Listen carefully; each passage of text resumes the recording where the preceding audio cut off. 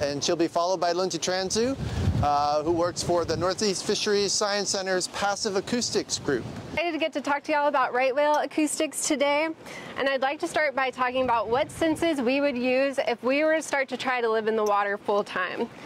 So as land-based mammals, we have a variety of useful senses, but we're adapted to use sight as our primary means of gathering information. Sight has a lot of limitations in the water, however. First of all, we'd be limited to the surface layers of the ocean because light can only penetrate so far into the water column. We would be restricted to areas with good visibility, which would exclude us from a lot of nutrient-rich areas. And we'd be out of luck at night. Okay, so let's talk about scent. Since we breathe air, scent isn't going to give us a whole lot of information about our oceanic surroundings either. And then there's touch, which is really only useful in range of what you can reach, which in the vast ocean is not going to be a whole lot. So that leaves us with sound. Sound is actually advantageous in the water. It travels 5 times faster through water than it does through air, losing less energy over long distances and times. There's even a layer in the ocean that, because of changing temperatures and pressures, essentially traps and rebounds sound for thousands of kilometers. Even with our air-based ears, we can hear pretty well in the water, but to take full advantage of the underwater acoustics, we would need time to adapt. And that's exactly what marine mammals have done. Baleen whales, like humpbacks, raits, and blues, have evolved to use low-frequency sound. So they don't echolocate or have high-pitched whistles like toothed whales do, but they do have calls that can travel ocean basins to communicate with other members of their population. The North Atlantic right whale has a few different types of calls.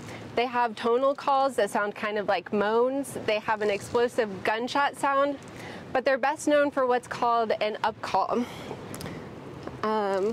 And so, for example, if I were to close my eyes and yell, "Marco," what would you do? Polo. That's right. So your responding polo gives me information on what direction you're in, how far away you are, maybe even how many of you there are, depending on how many polos I get back. That's exactly how right whales use the upcall to keep track of each other. The upcall is really low frequency. It goes from about 50 to 200 hertz, so kind of around the range of the low keys on a piano. And I can show y'all on a spectrogram after this, but it looks kind of like a check mark. And I'll just explain what a spectrogram is. A spectrogram is a visual representation of a sound signal. So we use, since we are sight-based mammals, we tend to use our eyes a lot. And this helps us figure out which species are which. So on the x-axis for a spectrogram, you have time. On the y-axis, you have frequency, which we also commonly call pitch. And then how strong a signal looks on that shows you how loud it is. So what's really cool about the right whale's upcall is that the prevalence of it makes them very easy to study along their migration route. And that's exactly what I do. I'm an acoustic analyst with NOAA's Northeast Fisheries Science Center, working to go through acoustic files and identify baleen whale calls, and especially the right whale upcalls. Tell us your name. Tell us your name. Oh, and I'm Lindsey Transue. And this information allows us to determine when the right whales are in different areas, an idea of how long they're sticking around, and maybe even a little bit about their behavior while they're there. So I'll try not to talk about this for too long, but I do have a somewhat winding career pathway that led me here. So I'm originally from Knoxville, Tennessee, so a very landlocked place, but I have been obsessed with the ocean for as long as I can remember. And part of that is probably because my dad owns a business that installs, builds, and maintains small aquariums in people's homes and businesses. So I've grown up around these little aquarium systems. And my love of marine mammals may or may not have been influenced by my obsession with the movie Free Willy. But regardless, I got involved with these aquariums at a young age and started working with the family business. When my dad was injured in a car accident, it only made sense for me to take over more of that work, so I did that throughout high school. And thankfully, the University of Tennessee is also in Knoxville, so I was able to go to college there and stick around, help with the family business. And I double majored in ecology and kinesiology, which is also called exercise science. So kind of a weird combination, but I was hoping that ecology would one day be useful for a marine biology career. But realistically speaking, I was also always told, just like Jesse, that there's no money in marine biology. So I needed to make sure I was creating a way that I could help support my family if I needed to also. And kinesiology is one of the main pathways to physical therapy school, which at the time I thought could be a great option. So I got involved in an ecology lab in undergrad to get some research experience, but between my classes, working family business, working to support myself, nothing quite felt good, and I really couldn't figure out what I liked doing. So as my senior year rolled around, I needed to write an honors thesis, and I decided to just stick to what I know best and write a business plan for expanding our family business, and that was what I was convinced I was going to do. I worked with a business professor whose wife actually worked at a local aquarium, and she encouraged me to apply for their scuba diver position so I could get some hands-on experience to how they do things. And this was a fantastic opportunity for me, and it really inspired me to believe that I could and should be involved with the science working to understand and conserve marine animals in the wild. To do this, I felt like I needed just a little more science experience, so I applied to a general lab tech program at Oak Ridge National Lab, also near Knoxville. They have a lot of biological and ecological research, but I actually got selected for a position at the spallation neutron source, which is an incredible instrument that you can use to tell chemical and even atomic structures of basically anything under different conditions. So through this work, I got to help support the research of visiting scientists from around the world. So after a few years of this work, saving up as much money as I could, and a very fortunate breakthrough in my dad's healthcare, I finally felt able to go to grad school, and that led me to College of Charleston. College of Charleston is great for students like me who hadn't had marine research before. You get your first semester to go to seminars, see what's out there, meet with people. I went to an acoustics seminar, and it had never occurred to me before that I could do anything like that, but they were actually taking students at the time, and here I am now. So for my thesis work, I conducted the first full soundscape analysis of Charleston Harbor. And did anybody grow up watching The Little Mermaid? Okay, a few of you. Well, even if you didn't, I hope you've heard the song Under the Sea, where the fish and shrimp are singing, because surprisingly, that's not too far off from reality. So we were able to learn a lot in Charleston Harbor from all the sound-producing species, the snapping shrimp, the fish that we got to hear a little bit while we were in Charleston, and the bottlenose dolphins. And we also had some really interesting results about how they were responding to boat noise in the harbor. So after I finished up this study last year, and I'll include this story too, I actually applied for a temporary fisheries job that was for data analysis, and I interviewed, and I didn't have quite the statistical background they were looking for. But when this job came available in the Passive Acoustic Research Group at NOAA's Northeast Fisheries Science Center, I got recommended by someone who was in that interview from before, because I had talked about my acoustics experience. So you never know where rejection might take you. And what I did in Charleston Harbor, so I'm relatively new, I started this job in October, but what I did in Charleston Harbor is called a passive acoustic monitoring study, which is exactly what we do in my group now.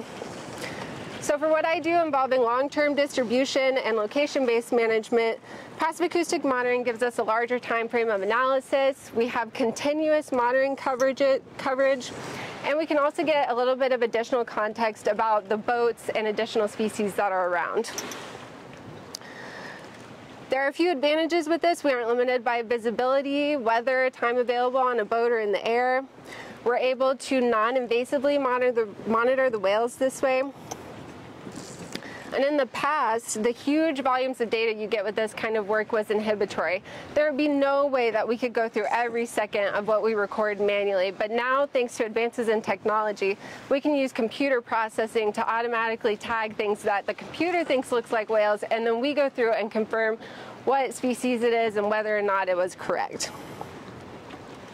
So this allows us to go through really high volumes of data.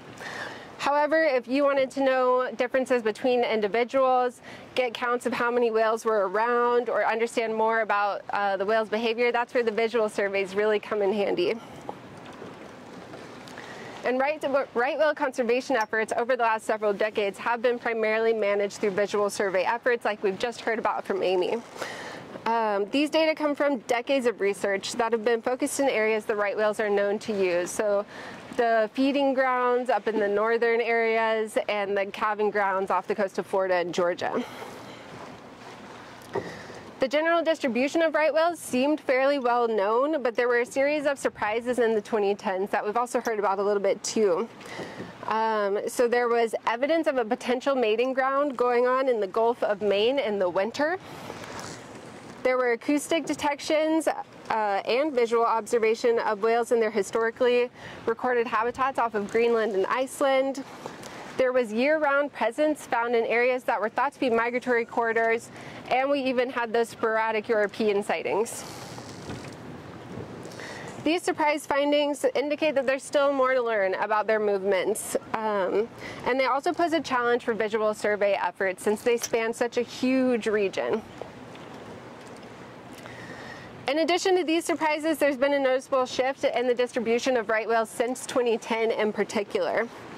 So areas where right whales hang out, like the Bay of Fundy, like we've heard about, and the Gulf of Maine, have seen reduced numbers in visual surveys, with whales shifting either north into the Gulf of St. Lawrence or further south into Cape Cod Bay, like we've heard about.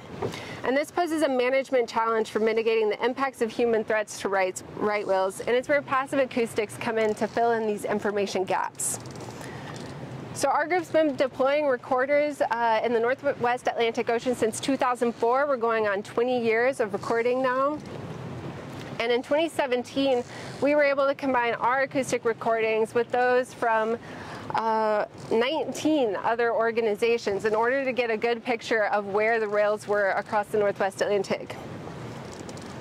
We took all these recordings from all the organizations, ran them through our detector, and then manually verified whenever the whales were present. And this allowed us to get a little more information on these shifting patterns.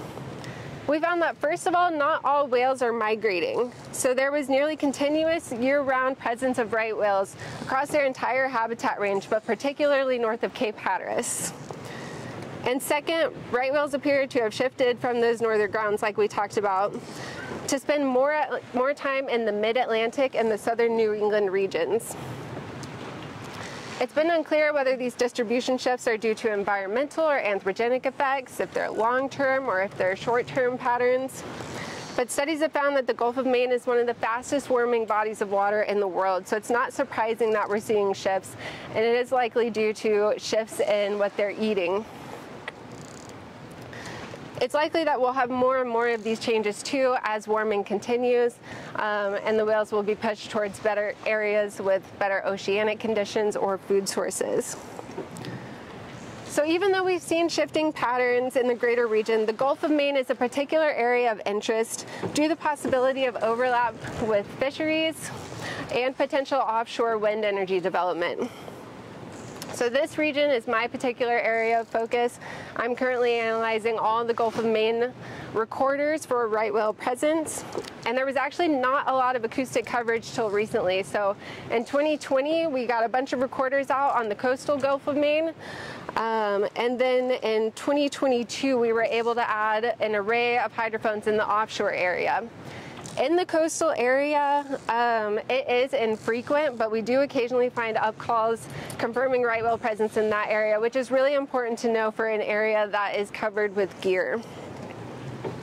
The offshore ones just went out in May last year, and these have by far been my favorite deployments to go through because we had days upon days of continuous upcalls in late May, early June. So they're definitely hanging out in that area, and like Amy said, just maybe a little further offshore.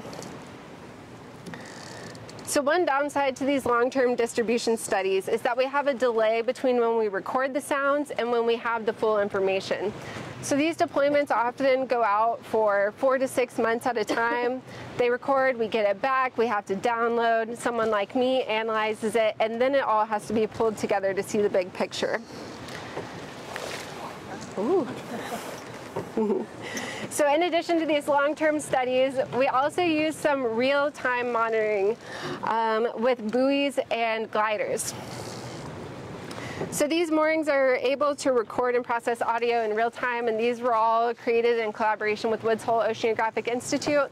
They run from Savannah all the way up to Canada in various places, and a variety of research partners operate those. So we operate a glider that operates off the coast of New England, and over the past few years, any real-time detections of right whales have been able to implement slow zones in those areas. There's a website called Robot for Whales 2 that you can go to check out all the recent sightings of, well, not sightings, what's been heard. So overall, right whales have high mobility and a broad potential range. Using passive acoustics, we've been able to use the right whale upcall to verify and extend the range of visual detections, to identify both seasonal and long-term distribution patterns, and to implement slow zones in real time. This can help us adapt management strategies as the right whales encounter new threats as they move to areas outside of current management areas. So continuing to monitor this way will allow us to fill in information gaps to provide the best available information on right whales. Oh, and I will talk about, I have not yet seen a right whale, sadly, so fingers crossed for this trip, but I will say the first time I came across a true upcall in the coastal Gulf of Maine was probably my favorite, because I was going through months and months of nothing and nothing and nothing, and then found a few days of just these beautiful upcalls. I have to play them for y'all in the lab. Their upcalls are so fun. So that's all I have, and I'd love to know if anyone has any questions.